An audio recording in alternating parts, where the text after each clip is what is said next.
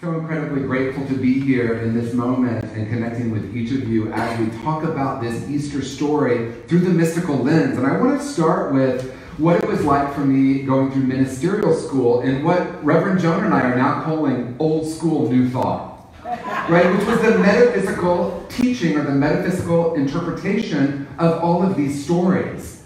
And so what I learned, and this is very, very interesting, I'm going to share what the difference for me is between the metaphysical experience or understanding and what the mystical interpretation or experience of any story, and today the Easter story.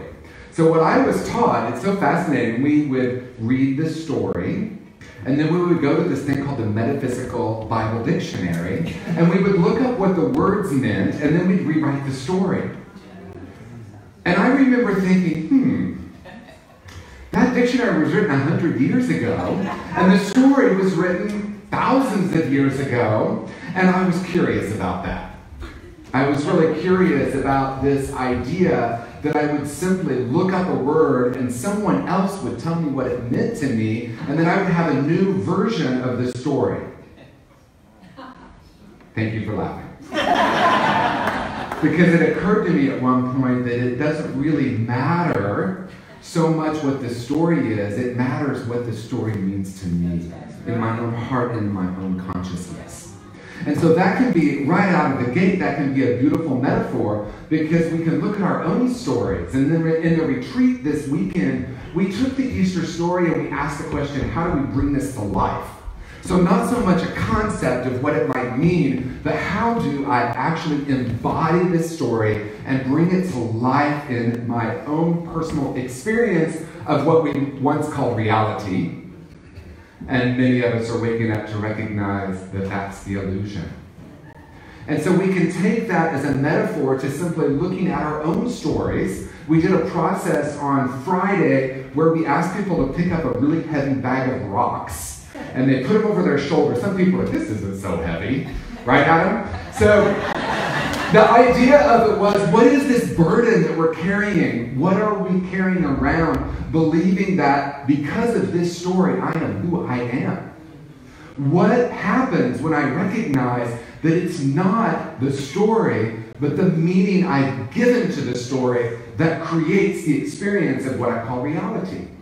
And so Jesus the Christ, again, as Reverend Jones so beautifully said, that's a state of consciousness. Arlene brought the incredible book, The Second Coming of the Christ Consciousness. Swami Yogananda wrote that a long time ago as well, talking about the consciousness that is for some the Buddha nature, for some Christ consciousness, for some the light. And this emerged this weekend. I said, you know, this power that some of us call God doesn't have ears.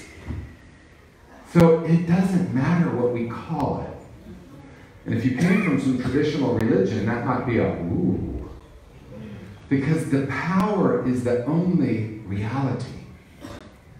There is one power and one presence, and we come in as a perfect expression of that, and then we do get programmed, and we have this bag, and well-meaning people give us a little rock, and then I pick up my own rock, and someone says something to me, and I allow that to become my truth. Not the truth, but see, I believe it's the truth. And so some of my rocks I was carrying around were, I'm not good enough, I'm not lovable, I'm not worthy. And from that, believing that was the truth, I walked in the world carrying the vibration of unlovability, and I kept experiencing unlovability. I kept choosing, not attracting everyone, choosing relationships to confirm the core belief, not consciously. And so I'm going to have a very, hopefully a simple explanation of what the mystical interpretation of the Easter story means to me. It's profoundly simple. It means that as we consciously choose to move toward what we might call the crucifixion, because the story is Jesus consciously chose to go into that experience and then started with oneness, that Thursday experience. I anchor myself in oneness, and with that I can consciously choose to take a look at the bag of rocks and ask myself, are these still serving me? And in what way are they still serving me? My worldview creates my reality, but only 100% of the time. And so if I'm not happy with the way the world looks, I can begin to look at the conclusions I have about the world and begin to work with that and then see what happens, because life is a great experiment. So when we anchor in oneness and we consciously choose, because here's the thing, we are always choosing, whether we know it or not. I am always choosing. I'm either choosing from the unconscious or the conscious. But there's even another option here, and that is anchoring in the superconscious. We don't talk about the superconscious a lot. And psychology doesn't talk about the superconscious a lot. It's very simple. We're talking about God, source, love, light, the deepest truth of who and what we are. So the second coming of the Christ consciousness isn't moving toward anything, as Reverend Jones so beautifully said. It's a great remembering of that which we already are. A great remembering. So we can consciously choose to move into taking a look at the limitations, the belief systems that have kept me feeling small. So as we discuss today our greatest yet to be, we're talking about becoming the magnificent being of light that we are. As Anne Lamont says, I like this quote, and I use it often, lighthouses don't go looking for boats to save, they just stand there shining. Yeah. And so a few conversations that came up at the retreat that I would really love to talk about. One is this idea that new thought is kind of selfish. So if I'm not anchored in oneness, I can hear how that would be true. Because we talked about a lot about our own transformation, our own evolution, our own resurrection, and how we can create our most magnificent light. In old school new thought, there's not a huge conversation about serving the world or being of service. And it's true. I don't hear a lot of it. But there's a new paradigm that's happening right now, and I'm so grateful to Dr. Beckwith for being part of that, to bringing a new thought, the new paradigm new thought, where we recognize that it is important that we serve the world. But the key is, if I'm serving from my consciousness of brokenness, I'm going to create more brokenness when I go out in the world and serve. I work in the mental health field, and if I sit in front of my client and look for what's broken, what am I creating? Until I recognize my own light, as Marianne Williamson says so beautifully, when we shine our light, we unconsciously give permission for others to do the same. So the resurrection is simply returning to that experience of the truth of who and what we are, recognizing that we are love and we are light. It's profoundly simple. It's profoundly simple. We allow ourselves, by anchoring in oneness, to have the courage, as Jesus demonstrated, going into his own crucifixion. Now, I'm going to go to the Metaphysical Bible Dictionary, because what I was taught was that the donkey he rode in on represented peace. And I like that one. That's cool, so I can be peace, anchor in oneness, consciously choose to take a look at what I might be ready to live beyond. To me, there's something fundamentally different in letting go and living beyond. I don't need to let go of my programs or let go of my beliefs. I simply recognize they are not the truth. And when I know that what I've been calling reality is the illusion, and what we've been taught is illusion is reality, everything changes. And so we consciously take a look at what stories, beliefs, and ideas we're ready to live beyond, and then we go into that place, as Reverend Jones spoke of, that represents the tomb time. We might call it a hallway. But the key here that's really interesting is being okay with not knowing is something for some of us that takes spiritual practice. For some reason, our minds try to create predictability in the outer realm. And guess what? What do we know about that? It's not really possible, right? Because I really don't know what's going to happen outside of me. But what I do know is when I'm willing to be in that place of inner stillness and allow this emergence of the new consciousness. And again, did you hear the word emergence? Because it emerges from us as us. And as I take off the layers, that light automatically comes through. It's automatically who and what I am. And when I know that, and when I really live that, everything in the outer world changes, and that's the paradox. So Jesus came with a very simple message, as did many spiritual teachers, and that is love is all there is. And if love is all there is, we're shifting from being loving and being loved to being love in the world. So, here's my not so great grammar. Who are you being? What you be in the world is what you see in the world. Right? And it's only 100% of the time. 100% of the time. So the Easter story is profoundly simple. It is simply recognizing that love is who and what you are. Light is who and what you are. You have a choice every single moment to know that and to recognize what you have put on top of that, consciously or unconsciously, that have changed or shifted the experience of that love. And when I shift, the world shifts. When you shift, the world shifts. There is a baby being born right now. And that baby is coming in with a new consciousness because of the evolution of our consciousness. So if you want to really talk to the sages and the masters, talk to a 3-year-old. Seriously, we spend so much time talking to our children.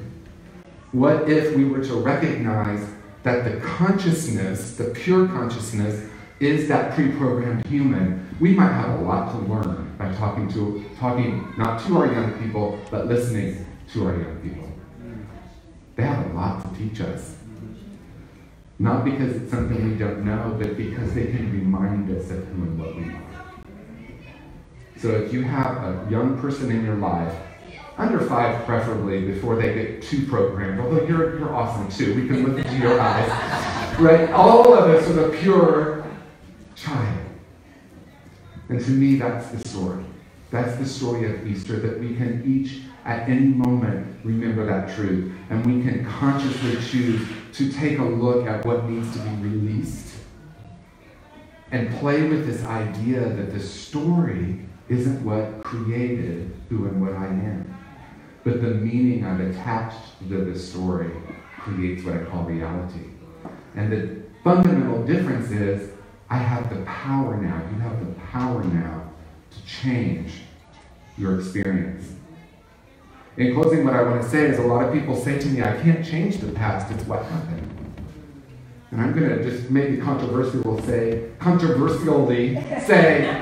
not true. Because stuff happened.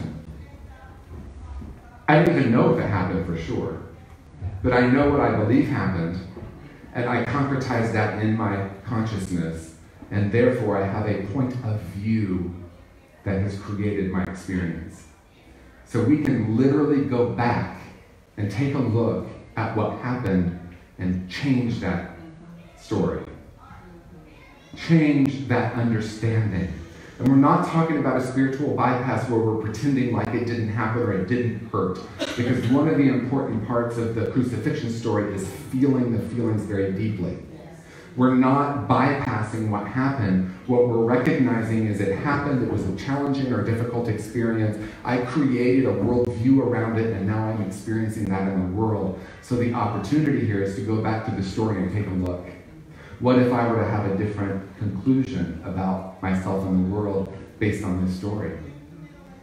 What if the Easter story is profoundly simple, but it's absolutely resurrecting, if you will, to the deepest truth of who and what we are, that we can let go of, live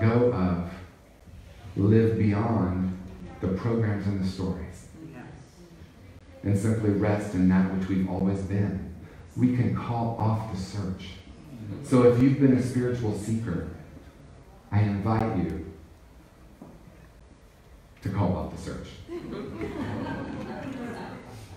And look at the possibility that it's been right here all along, that it's always been the truth of who and what you are.